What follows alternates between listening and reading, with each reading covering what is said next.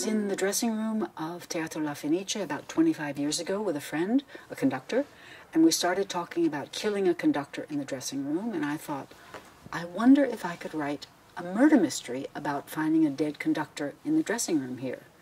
And so, although I'd never thought of writing a murder mystery, I wrote a murder mystery. But if I hadn't had the conversation, I wouldn't have written the book. My first publisher found me, actually. I put it in a drawer until someone nagged at me to put it in the mail and send it to a competition in Japan for murder mysteries. It won, and then an American publisher offered me a contract for this book and for a second book.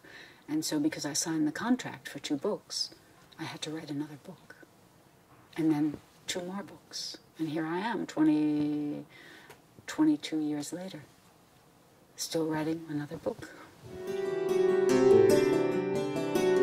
You open the possibility of spending my life writing about New Jersey, which is equal perhaps to suicide. I went to Venice as a tourist in the 60s, and I was lucky enough to make the friendship of 2 Venetians, who remain my best friends after a long, long time.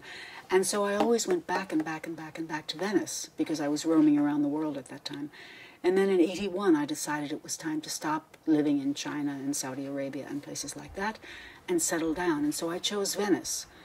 But it wasn't for 10 years that I wrote the book, because I had moved there in '81 and I wrote the book in '92. So I had 10 years of living in Venice, in a Venetian world, because at that time I didn't know any Americans there. So I was constrained to live Venetian and speak Italian, and sometimes Venetian. It's pleasant to read about him because he's a pleasant man and he has a pleasant life. But I think it's what I said as a joke about New Jersey. Consider the alternative. The alternative to writing about a happy man would be spending 27 years, although I didn't know that then, writing about an unhappy, miserable, mean-spirited, violent man. Just think of some of the famous heroes of much crime fiction. They're misfits in their society.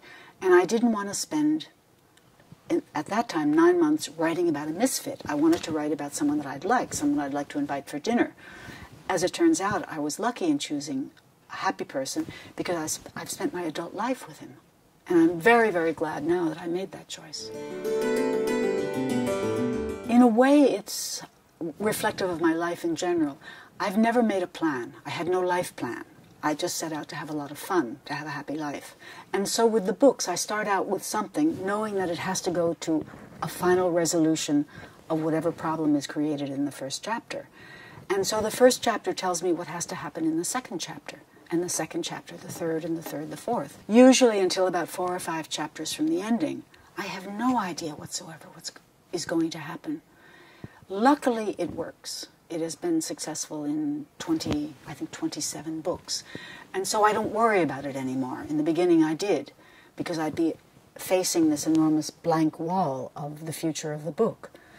But now I know that something will be written on the wall somewhere, and I will find the way to sneak through the wall to the end of the book. Let's hope it continues.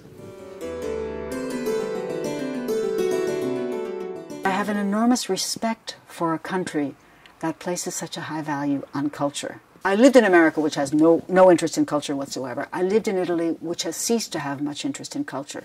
And yet here it remains, where it is respected. And I think that is much to the credit, not of France today, but of French culture historically. With the readers, it's always nice when someone comes and says, "I love your book." That is always, always a tremendous compliment.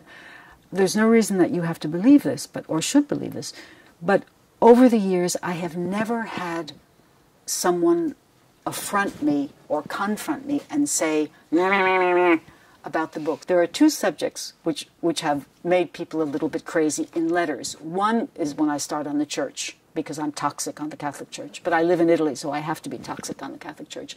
And the other were 2 letters from England that came after the book in which I killed Poppy. They wrote and said, "How could you dare to kill Poppy? I've killed children, I've killed women, I've killed men, I've killed, I don't know how many, 50, 100 people. Poppy is a golden retriever. I dared to kill a nice dog." And then I got letters of protest, which came from England. I can say no more.